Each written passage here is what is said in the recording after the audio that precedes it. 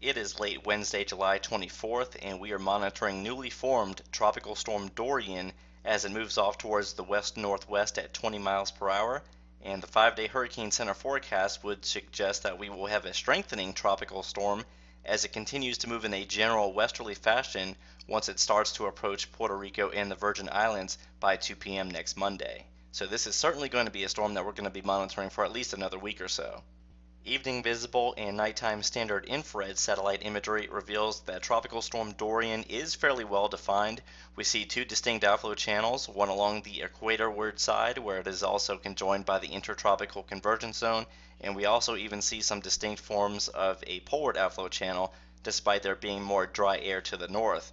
As you look here towards the enhanced infrared, we can see that convection is still persisting near the center of circulation, and that is despite the storm currently moving over somewhat marginal sea surface temperatures. But this will not be an inhibitor for long because, as you can see, Dorian is right on the threshold for tropical cyclogenesis based on the current water temperature profile. But as Dorian continues to move towards the west, it's only going to run into more in the way of warmer and more favorable waters below it.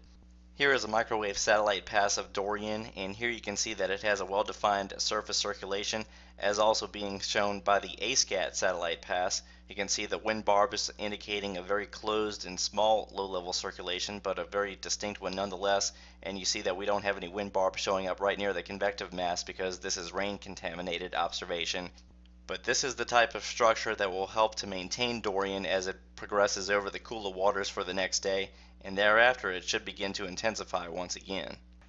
As we take a more regional view of the tropics, we can see Tropical Storm Dorian just now making it into the eastern side of the picture, just off to the west of the Cape Verde Islands. And as you can see, there's really not much in the way of strong westerly flow in the mid to upper levels ahead of the storm, so therefore the wind shear values look fairly healthy for this storm to slowly intensify over the next 3 or 4 days. Now as Dorian begins to approach the northeast Caribbean, this upper level low just to the north of San Juan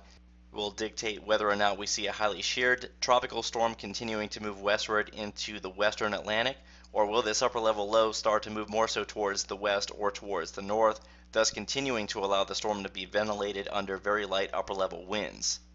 The latest wind shear analysis from the University of Wisconsin continues to reveal that we have very light upper level winds currently over the tropical storm, as denoted by the dark blue and navy blue colors, indicating shear values less than 10 to 15 knots. But if the upper level low were to stay where it is now for another week or so, the tropical storm would run into a brick wall of westerly vertical wind shear well in excess of 25 to 35 knots. In terms of the low to mid-level steering flow for the tropical storm over the next 3 to 4 days,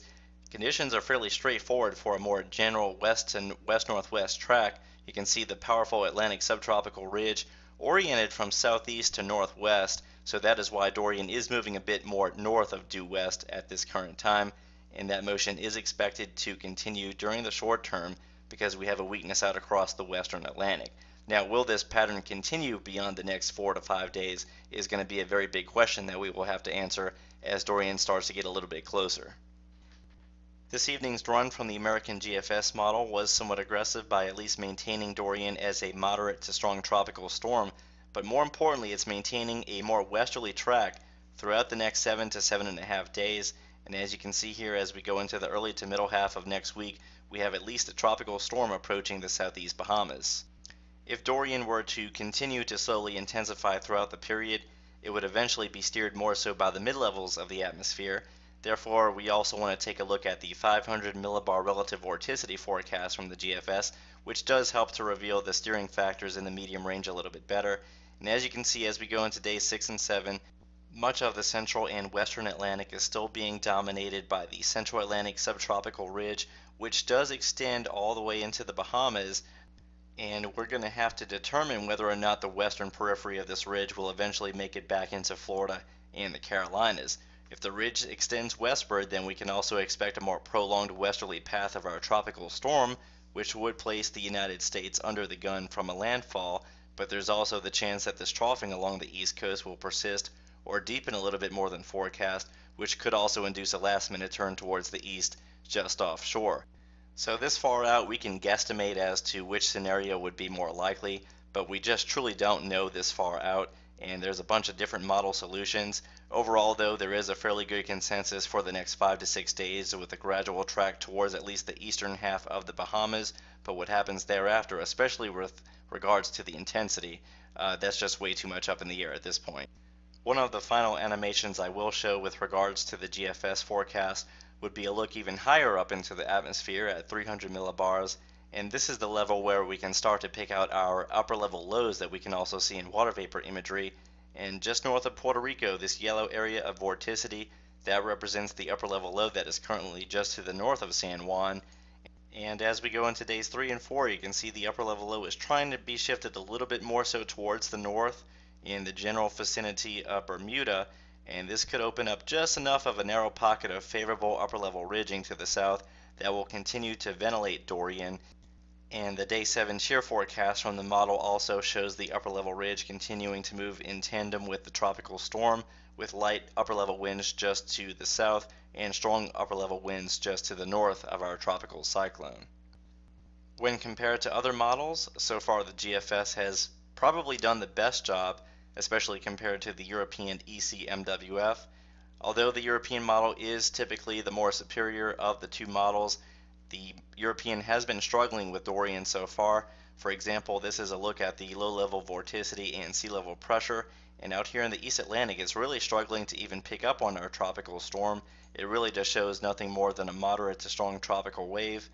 and you can see it continuing to move westward, which does appear to be accurate. As we go into days 4 and 5, it is in agreement with the GFS by taking our area of low pressure just to the north of Puerto Rico, and as we go into day 6 and day 7, it is showing a track continuing to move westward into the Bahamas, and I will say that this is a westerly shift compared to what the European was showing yesterday. At this time yesterday, the European was showing more of a northwesterly motion towards Bermuda.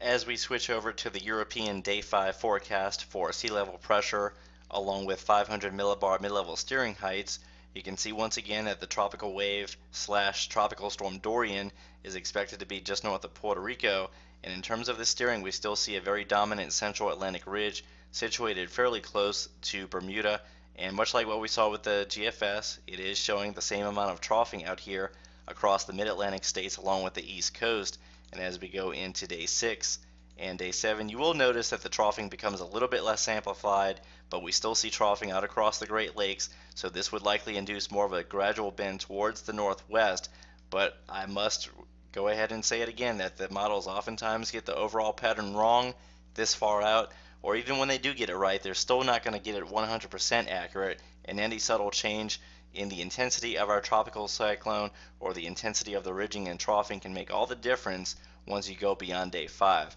So it's still just too early, but it is good to start to at least get an overall idea as to what parameters and factors we're going to be looking at as we go deeper into the forecast. Finally, before I leave you guys tonight, I will leave you with one final high-resolution satellite image of the Central Atlantic, including Tropical Storm Dorian, and this just goes to show you that we are dealing with a fairly healthy tropical storm today, and this is somewhat rare considering how far east this storm has developed this early in the season. It could be a sign that we're going to be in for a very long Cape Verde hurricane season with long trackers starting fairly close to Africa and working their way westward towards the United States. But we will just have to wait and see on that. But best of all, we have plenty of time to monitor Dorian. It's still at least 4 days away from impacting the Northeast Caribbean if it were to take that more due westerly track, and we have at least a solid week to monitor the storm for our interests out across the Southeast United States. It won't be into the Bahamas until another 6 to 7 days.